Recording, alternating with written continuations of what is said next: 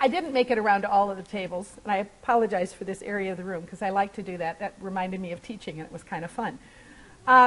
I think every table I stopped at said, huh, what are we supposed to be doing? And I get that too, because that was sort of my feeling when I first started this.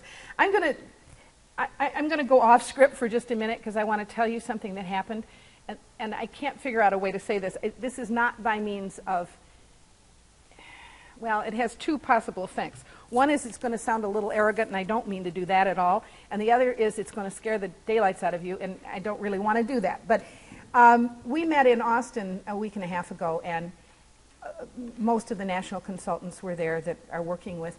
By the way, the Dana Center, somebody just said, what's the Dana Center? The Dana Center is where Uri Treisman is.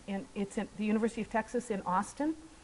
And it is a fantastic place, and they do a lot of consulting with states all over the place, and there is kind of a spin-off. I think it would be wrong to say it was actually part of the Dana Center, but maybe sort of, a group called Agile Mind that is very instrumental in the work that we are doing to develop this assessment. And they know a lot about how to use electronic media for assessment. We'll come back to more of that later. But to tell you what happens sometime, when we had met in July, we were given homework, those of us who were consultants.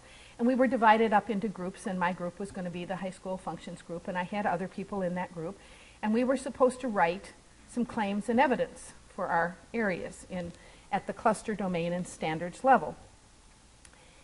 And so, because I guess I was always a student that kind of tried to do her homework, I did it, but I realized I had no idea how to do that. So I did the best I could. I used a lot of language from the standards. I only got cluster level written. I tried a domain one, wasn't real happy with that, didn't even tackle the subject level, was feeling like I was going to get at best of maybe a C+, you know, when I turned this in. But I sent it off to Kathy Seeley, who's in charge of this project with the Dana Center. And I got to the meeting almost, well, 2.5 weeks ago on a Tuesday, and I couldn't get in. I flew in Tuesday morning and didn't get there until about 11 o'clock in the morning. And when I walked in, all of the Dana Center folks, because this was a sort of a day ahead of when national people were coming in, were looking at what I'd sent to Kathy on the, you know, screen about as big as that. And my feeling was, what's happening here? Well, it turns out nobody else did their homework. So all of a sudden I'm thinking, this was like a first draft. I wasn't even really happy with this, but it was the only thing they had, so we started sort of from there. That's where we are with this. We don't know exactly what that evidence looks like. The folks from Evidence-Centered Design, Howard Everson, even said, you know, we've never done this with a set of standards. And when he looked at it, and he kind of looked at the language that I had tried to adopt, at the cluster level, probably evidence statements will be pretty close to standard statements. Pretty close. There may be a couple others, but they're pretty close to standard statements. What they look like at a domain level, I'm not entirely sure. You know, I mean, we've tried some things. Don't misunderstand me. We've tried them. But we don't know exactly where the language comes from. At the subject level, we're kind of looking at those cover pages for pulling out what are the big ideas from that conceptual category or for that grade level. And those are, so we've got a couple things at the subject level, at least in high school. And I think the grade levels also do.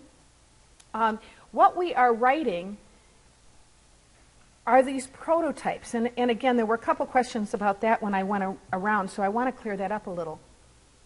Ultimately, this is going to be a huge financial contract for some vendor. Now, this is, you know, hope I don't get in trouble with this, but it might be Pearson, it could be Educational Testing Service, it could be any one of a number of things that I'm not even thinking about. So I have no idea who the vendor is going to be. It is a big deal because it's going to involve 24 states. They're going to do an assessment for 24 states. And what's being done, I guess, what we're trying to do with, I think I've got the grade levels right, 3rd and 4th grade, 6th and 7th grade, and functions in high school. We are going to write claims and evidence for the cluster level in some, it won't be exhaustive, but cluster level, some will be at domain level, some will be at subject level. Then we're going to write task prototypes and tasks. Task prototypes are one of those kind of nebulous things for me right now. I need to see what one looks like. Tasks, I think we all maybe know some ideas, and I can talk a little bit about the kinds of tasks we're thinking of at this point. We're trying to write this in such a way that when the vendor is hired, they can, first of all, look at the kind of tasks that we came up with for each prototype, and they can look in their test banks and see things that they might be able to use, or they can develop other tasks. And we want those task prototypes and tasks to be clear enough. We'll have descriptions with each task model about do this, don't do this. You know, what isn't good as well as what is, as much as we can. And the goal there is to provide guidance for the vendor so that what we get is a test that really assesses what we want to assess. Writing the claims and evidence is the statement of what we want to assess. It is critically important. It is what the field test will focus on. It is what the interviews during the field test will ask about.